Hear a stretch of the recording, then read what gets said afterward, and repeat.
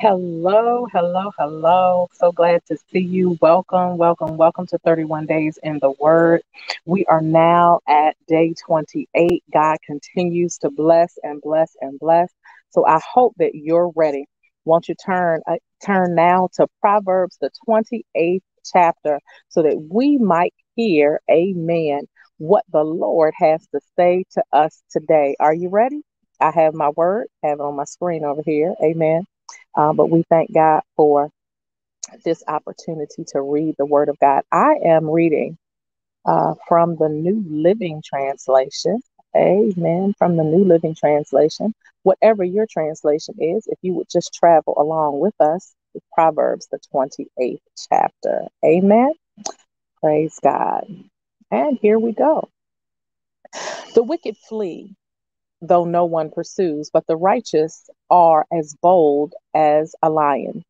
When a country is rebellious, it has many rulers, but a ruler with discernment and knowledge maintains order. A ruler who oppresses the poor is like a driving rain that leaves no crops. Those who forsake instruction praise the wicked, but those who heed it resist them. Evildoers do not understand what is right, but those who seek the Lord understand it fully. Better the poor whose walk is blameless than the rich whose ways are perverse. A discerning son heeds instruction, but a companion of gluttons disgraces his father. Whoever increases wealth by taking interest or profit from the poor amasses it for another.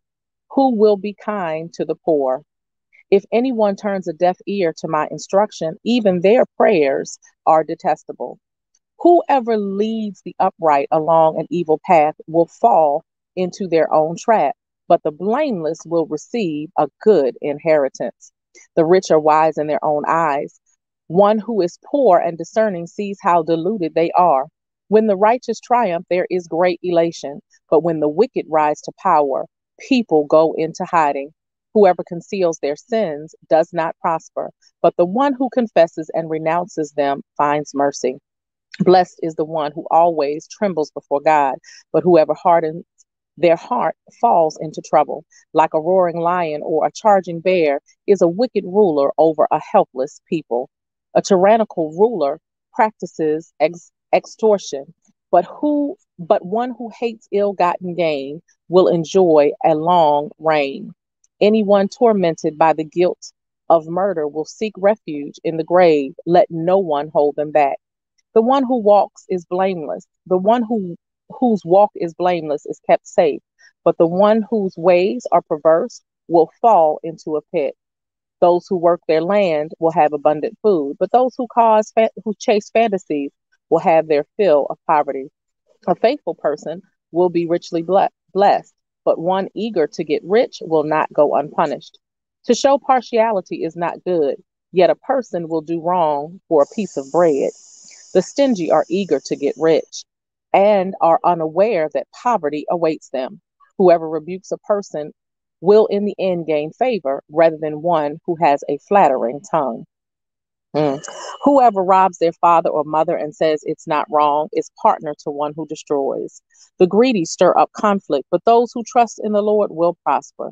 Those who trust in themselves are fools, but those who walk in wisdom are kept safe. Those who give to the poor will lack nothing, but those who close their eyes to them receive many curses.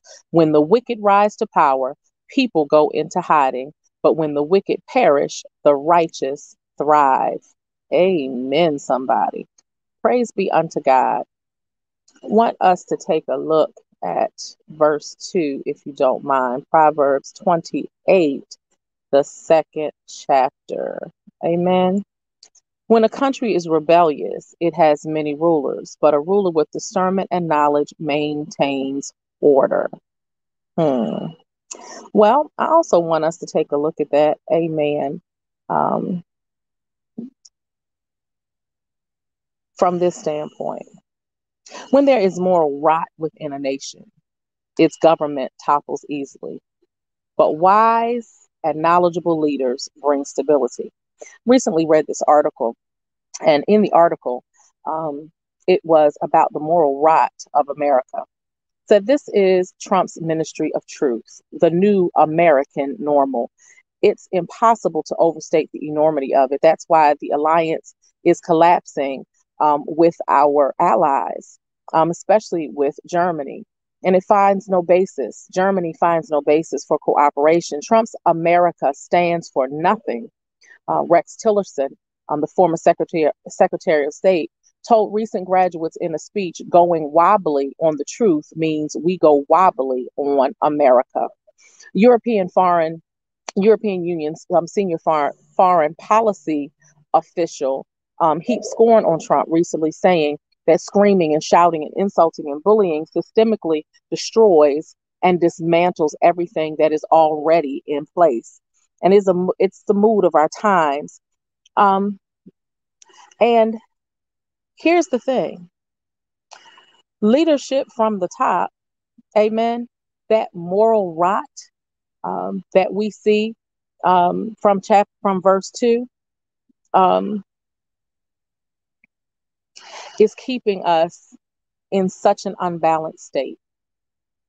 Whenever there is not a focus on morality, we find ourselves struggling to do anything that God has called us to do. Now, I'm using this article to discuss the moral rot that we see in our country. I mean, truthfully, until our country really takes a stand and repents of its sin, especially the sin of slavery, we are going to continue to see the moral rot and the decay of our country. But it is incumbent upon us who know the Lord to be mindful that we can't just sit idly by and not take control and authority as has been given to us to make a change in our world. Our country is in turmoil, but I'm very clear that God is not the author of confusion. And so the one thing that we can make sure that we do as Christians is find balance in our personal lives.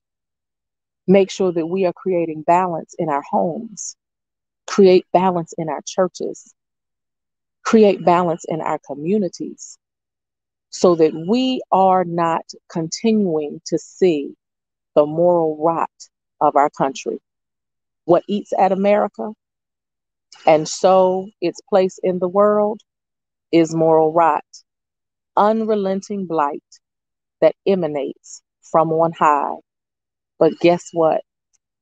God, who sits high, is not the one who is emanating moral rot. As people, we have the authority to do that which God has called us to do, to stand as the righteousness of God. I hope you have a great day today, because when we think about the moral rot of our country, we have to remember we have authority. What we speak, what we do makes a difference. Hope you have a great day. Thank you for joining me today for 31 Days in the Word, and I will see you tomorrow.